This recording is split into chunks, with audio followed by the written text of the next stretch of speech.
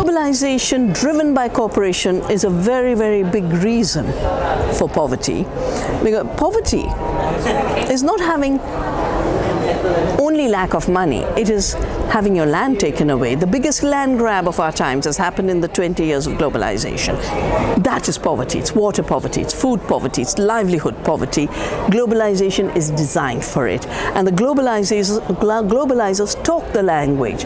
It's all right for small farmers to disappear because they must, because they want a market for their giant machinery, for their huge chemicals. They want an agriculture that is war, came from war, will look like war. But if we don't stop the 1%, who have become 1% with 20 years of deregulation, 20 years of financialization where they've taken everything and turned it into speculative finance, where corporations and investment funds that were 50 billion are now 4 trillion, and they own all the corporations. The corporations are owned by the billionaires. There are 8 billionaires controlling half the wealth of the world.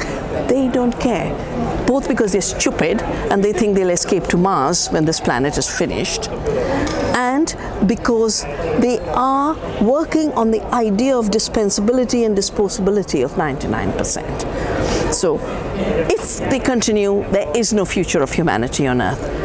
That is why 99% must rise, wake up, become conscious, and realize that this war against the planet must end. That the war against the planet that is triggering wars between people, after all, the refugee crisis is a result of the land being desertified, water disappearing in Syria, around Lake Chad in Nigeria. And as that desertification spreads, there's a desertification of the economy.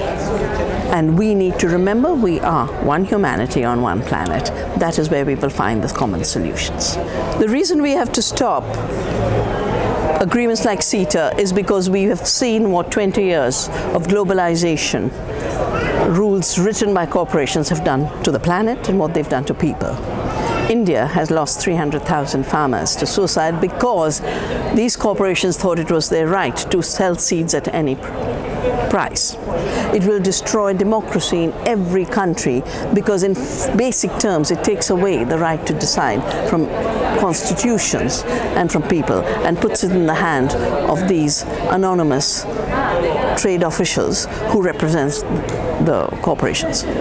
I think the whole problem we face is because violence in the mind, the entire idea of looking at the world in a militarized way, of being at war with nature, being at war with plants, and therefore needing herbicides like glyphosate, being at war across cultures, we have to realize that we are diverse, and the relationship in diversity is non-violence. We have to practice agriculture without chemical warfare. That's why we must have non-violent agriculture.